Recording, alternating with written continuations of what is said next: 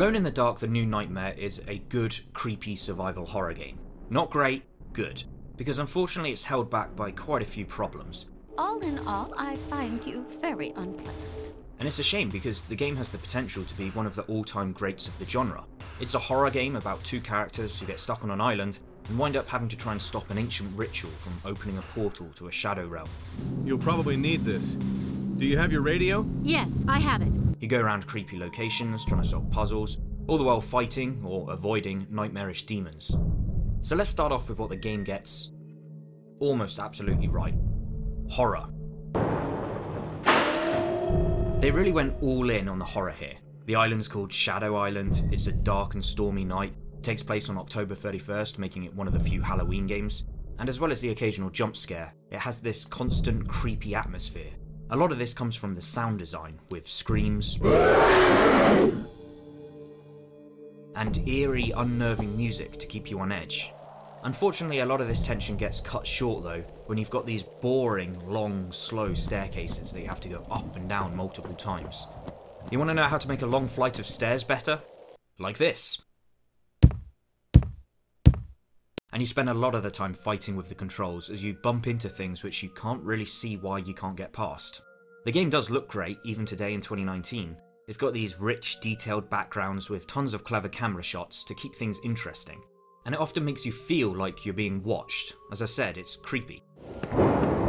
Unfortunately, the monsters themselves aren't particularly scary. You've got zombies or weird alien things. The problem is with the way that they move.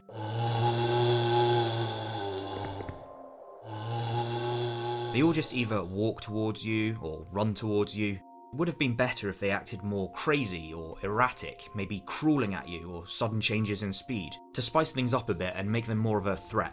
As it is, a zombie in a corridor is more of an obstacle in your path rather than a danger. The main characters aren't really that great. For the most part, they're bland, and their voice acting is just awful. And not in a fun way, not in a so bad it's good way. The dialogue just seems to drag. So our mission is nearly over. Are you sure of that? No, I only said it to bolster our courage. Okay, I admit I did kind of laugh the first time I heard this bit, but other than this, it's bad. It ends up getting to the stage where you roll your eyes every time you hear the radio going on. Straight ahead, straight ahead. Yeah, okay. Straight ahead, straight ahead. Yeah, okay. Straight ahead, straight ahead. Yeah, okay. But how much personality can you expect from someone whose only characteristic is her father's unknown? Or even, he owns a... That's it, that's all there is to his character. The fact that he owns a double-barreled gun.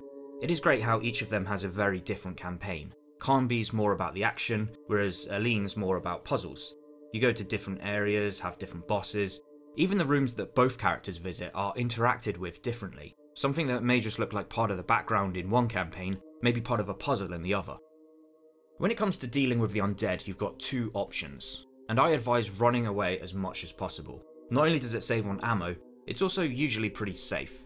And speaking of ammo, the game seems like it's giving you tons of it, but it's a bit of a trick, because most of the main guns are either double or even triple barreled, so they take multiple bullets per shot. It chews through ammo as much as it chews through demons. One thing that I really hate in this game is how it's quicker and safer to reload your guns by going through the menu, rather than doing it in-game in real time, which leaves you vulnerable for a second. So, of course, you're going to do it through the menu. But this really breaks the pace of a fight, with you pausing the game whenever you're out of ammo. They should have got rid of this option altogether to make you have to do it in real time and add tension. Didn't you just love it when games used to say this? It's like you've reached a halfway point, the intro's over, and now you're onto the exciting stuff, the climax. Everything's been building up to this. This is where things are going to get really scary, where it's going to get really good. Disc 2 in this game sucks.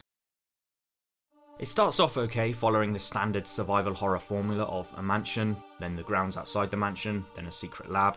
But whereas in the first half you had to search this big creepy house for keys while low on ammo and health and not really being sure where to go or what to do, Disc 2 ends with this linear straight line area where you basically got infinite health and ammo, and it becomes more like a shooting gallery than a survival horror.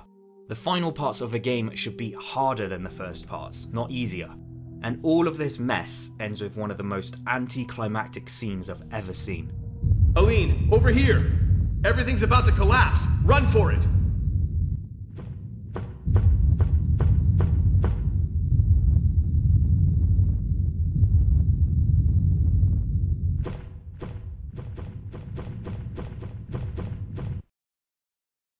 What the hell was that? Did they not even bother putting music in? This really is a game of two halves. It starts off great and then ends so badly, which is a true shame. Still, I recommend Alone in the Dark, the new Nightmare. There is some fun to be had, but it's just such a shame, because it could have been so much better.